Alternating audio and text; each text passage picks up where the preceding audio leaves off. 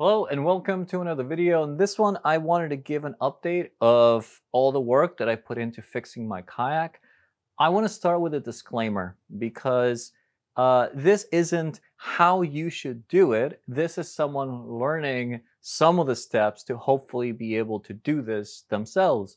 And I wanted to share those steps so that people maybe might be able to know what goes into it and learn from my mistakes and the things I'm doing as well.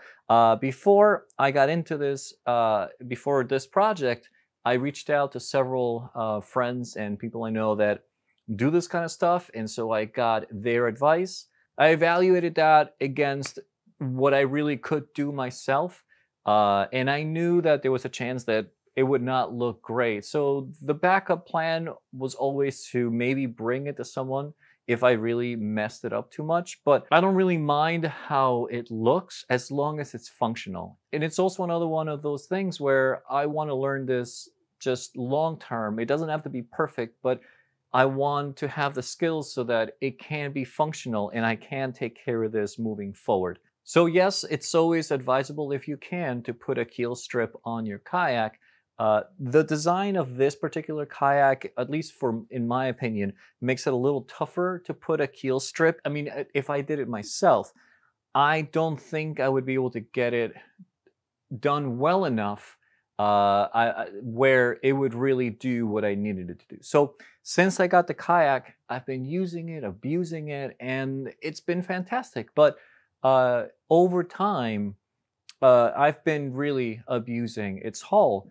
And especially the keel in the back, in the stern, had been wearing down quite a bit because whenever we're dragging it or just pushing off or whatever, over many, many years of use, it was wearing down. And I wanted to do something before I had to really bring it into someone to do something about it. So what I decided to go with was just this, and I'll put links below if anyone's interested. There's many other things, and I'm sure other people will be able to advise you on what to use. But this is what I chose to go with. Total Boat Gelcoat. It's just white and it has wax in it. The percentages for this one was really easy, so it was easy to mix. So what I did is it's a 2% mix. So with a regular mixing cup, I just did 50 milliliters of the Gelcoat to 1 milliliter that will give us the 2% of the hardener or the, what's it called, the catalyst.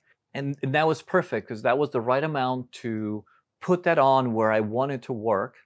And I gave it enough time where once I piled it on, I would give it enough time to cure and harden. And every time I came back to it, it was just, it felt like it was a part of the kayak. It really solidified really well. So first I sanded down all the areas that I wanted to work on. And also just keep in mind, if someone professional was doing this, they would tape down the area that they wanted to work in. They would make sure the colors matched. Everything would be done accordingly. I didn't do any of those things. I wanted to just jump into it, give it a shot, and see if I could build up the gel coat again that I had worn away. And I had the mindset that if I got it wrong, I could just sand it down and try again, sand it down, try again. As long as I kept the shape, I didn't really care how many times it took me to try or how really it would look coming out. I wanted it to be, I just wanted it to be effective and to keep the kayak from deteriorating anymore. So I sanded the areas that I really wanted to work on, especially here in the keel in the stern. So then I started applying the gel coat and I would pile it on where I really wanted to kind of build back that keel that I had worn away.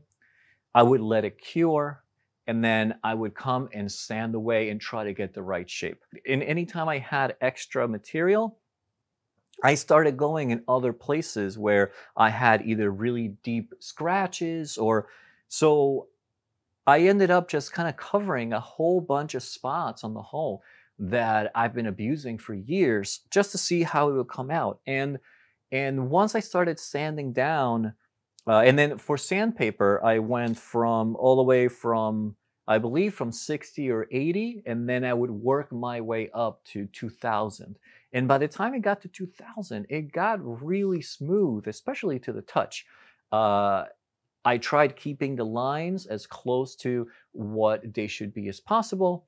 And once I got it to that point, especially after sanding with the 2000 that I really liked, I buffed it. I polished it. I used some polish compound and just a regular wheel that you can put on a regular drill, and it gave it that shine. So while the color is not perfect, you can see the discoloration and all my patches and whatever. It came out awesome. And I had a couple of events that I wanted this done by, and I was able to take the kayak out to those couple of events. It worked out awesome. It held up. And, overall, I'm delighted with it. Does it look perfect? No. Most people would think it looks kind of crazy. But that's only when you're really looking at it up close. From far away, you don't really notice it as much. And realistically, it's white. I'm going to have love scratches and all sorts of stuff all over the place no matter what. As long as I feel like that outer coat of the kayak is once again built up and protected, I'm just delighted with it. I also then went with a couple of other places that I had either tiny spider cracks or places that I thought maybe I could just sand down a little bit, use some of that extra material, and then clean it up. Usability, this was perfect and it worked out awesome. So if you really want to keep your kayak looking perfect, probably go with a professional. Bring it in, have them work on your kayak, and they'll do an amazing job of matching the right color, doing it just right, and it'll look seamless. People that really know what they're doing can do wonders with Gelcoat, with these kinds of fixes. If you want to do it yourself, be ready for it to not look perfect unless you want to just try over and over and over again until you get it just right. I didn't have a lot of time also to do it. I had a short amount of time to get it done before an event. So I didn't have the luxury of letting it cure every time. So I only had, I think, either 2 or 3 days where I could let it cure enough to then keep working. And after that, I had to be on the road. So I think if I had more time, I might have gone a couple of more times to try to make it as seamless as possible. But to be honest, at this point, I'd rather just leave it as is, use and abuse it for a bit more, and then at some point soon, maybe just redo as much of the hull as possible, sealing up some of those extra scratches or things that are a little deeper that have been there for a while, and then give that a once over again. But at this point, I remember Sven, who is a great kayak artist, maker, designer.